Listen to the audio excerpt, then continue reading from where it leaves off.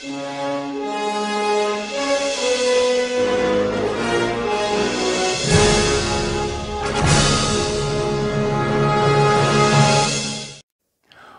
back to Rod's Radios. In my last video you may have seen me tussle with this vintage radio from 1936. It's an RAP model and it gave me a lot of trouble in that I spent a lot of time trying to figure out what was wrong with it. I had a very basic circuit diagram which proved to be a little bit inaccurate, so I wasn't able to identify some of the correct components. And I took it apart, I recapped it, put lots of components into it, at the end of which I have a very poor quality AM radio because most of the valves, 3 out of the 5 valves in fact, were very low on emission. So to replace those 3 valves, if I could get them, which I very much doubt, would cost a small fortune. So I really can't put any more time and labor into this radio, which is a shame really, because it would have been good to get it back. However, there's very little reception here in Ireland these days on what is an AM radio. It's long wave, medium wave and 3 shortwave bands. So there's very little to receive over here, and any reception at all is crackly and noisy anyway, because it's coming from at least 100-150 miles away from the UK at its nearest. And anything further than that is virtually impossible to get. In conjunction with the weak emission of the valves, the radio is in pretty poor condition. It's rusty. There's a lot of verdigris, or there was a lot of verdigris inside it. However, I did spend a lot of time on the cabinet, which you may be able to see back here, and the cabinet is looking pretty good. So what to do? I hate to just scrap this completely and write it off as a dead loss. So I'm going to have to do something with it. I want to keep that cabinet because it looks really cool. It's different to a lot of the normal radios, vintage radios we see over here from probably the 50s and 60s, because it does come from 1936. So it's verging on getting on for 90 years old at this stage. So what to do? Don't worry, Mr. B. I have a cunning plan to solve the problem.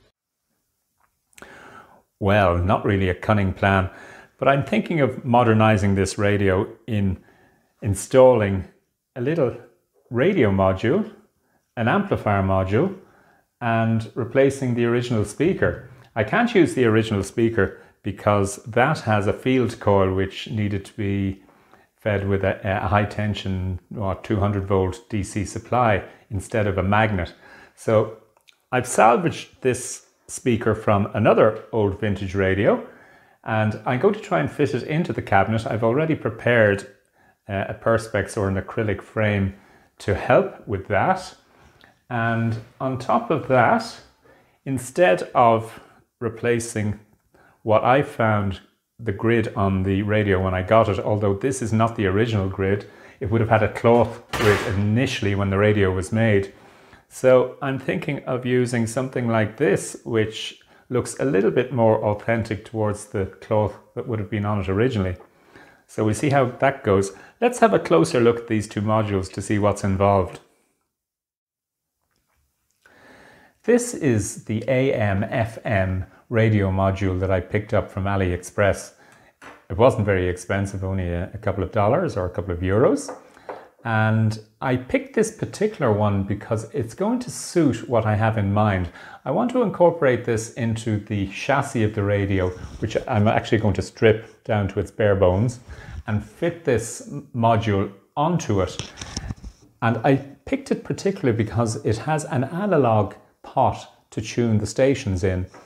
And I'm going to try and link it up with the mechanics of the original chassis so that when you turn the tuning knob on the old chassis, on the radio itself, the dial pointer will sweep across the dial on the front to give it a kind of an authentic look.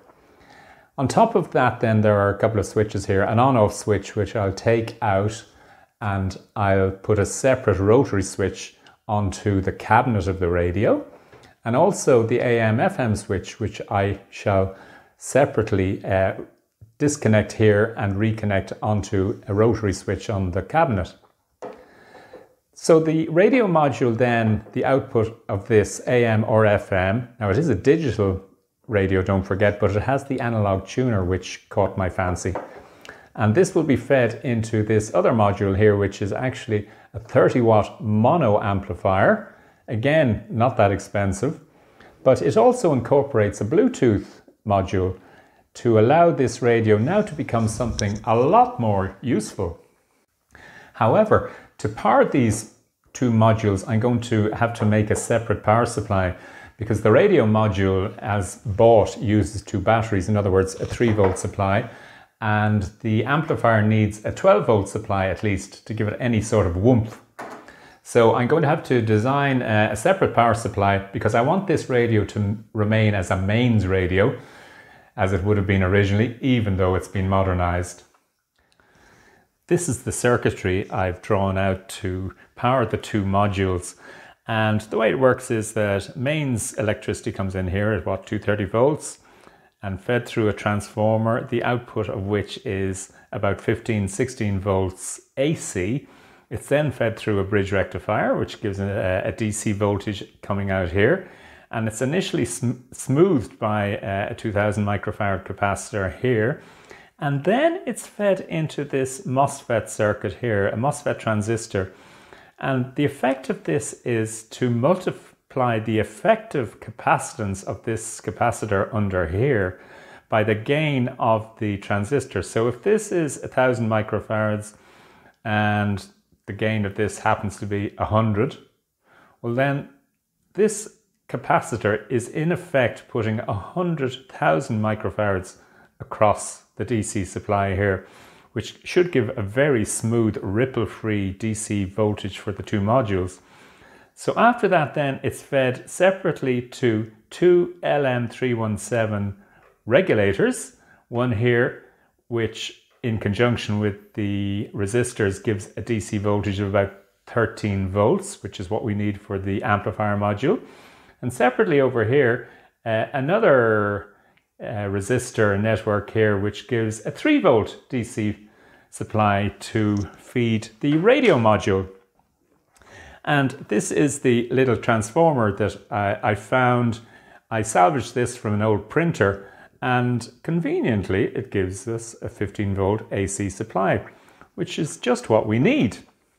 So the next phase was to design this on a software package. It's called Easy EDA. It's a free software package, and this allows me to design the layout of the printed circuit board, which when done, it gets sent off to another company called JLC PCB, and within 2 weeks, this is what came back.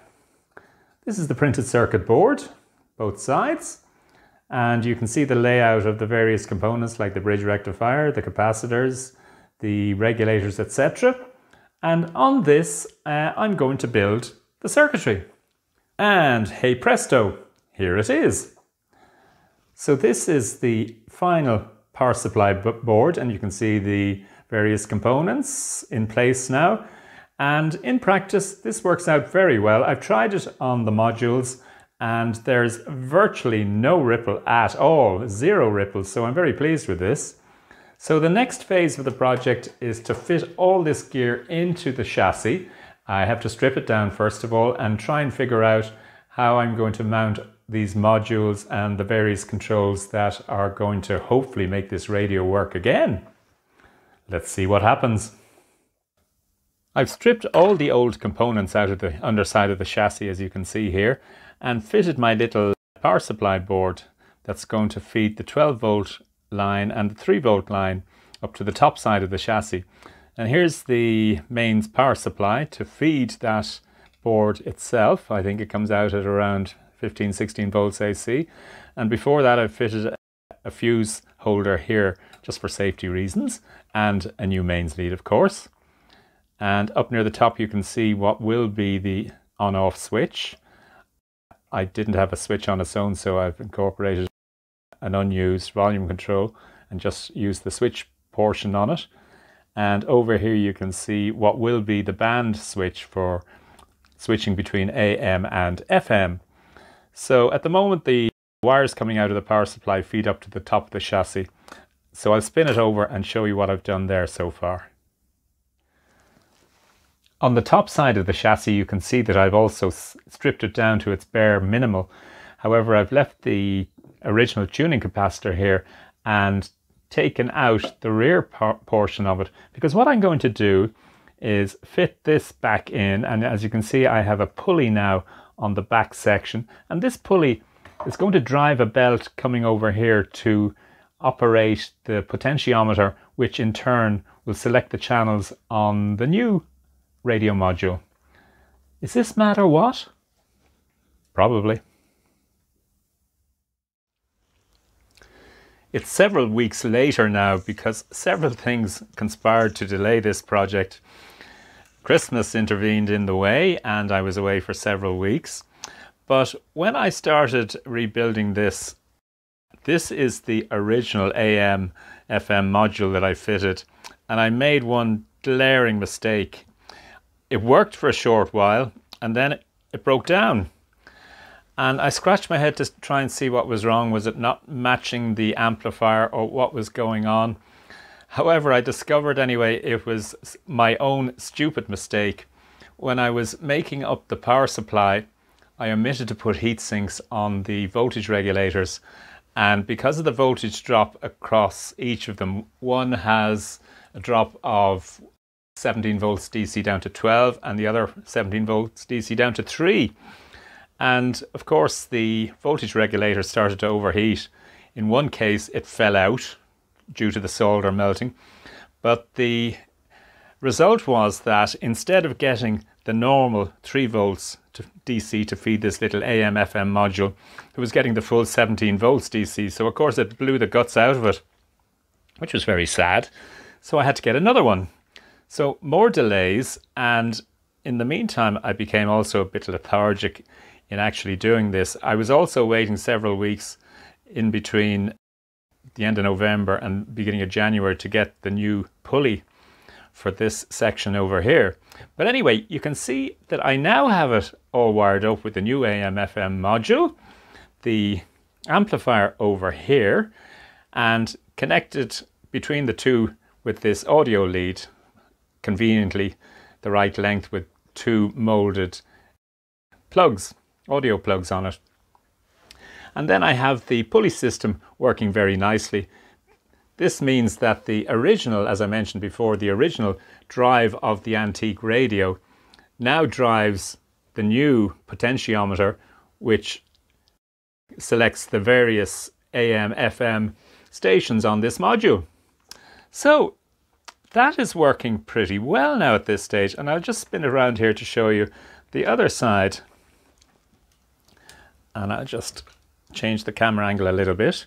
So you can now see that this is the tuning potentiometer that's driven mechanically by the original tuning knob down here that I used to tune the original radio. And the other thing to show you is I've connected the leads from some of the modules up to this block connector here in the case of the DC voltage for the radio.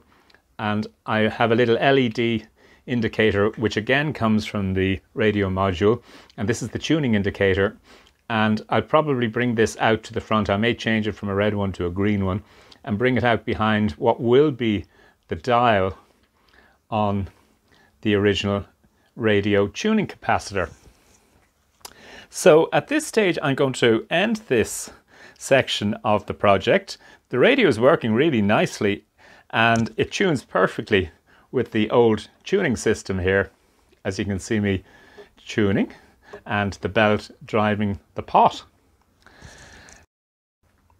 This is how I'm going to finish up here. The next section, which I hope will be the final one, in fact it will be the final one, will be mounting this plate which goes onto the front here, which had the original dial drive bulbs, although I think I'm going to change the dial drive bulbs to LEDs and surround the dial to give it a more even illumination, and link up the original mechanical arrangement between this metal plate here and the needle that turned 180 degrees on the old dial to make it look a little bit more authentic, even though the guts of this radio is going to be totally modern.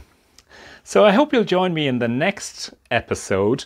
It should be an awful lot shorter than this one, when I get the chassis back into the cabinet, mess about with the controls here, because the shafts on the new pots that and switches that I've mounted here are not the same length as the original ones, so they're not going to project enough through the cabinet, so I'm going to have to think of some way of extending them. I'm not quite sure at this stage how that's going to work. But anyway, in the meantime, if you have been watching this, thank you, and I hope you'll join me in the next episode.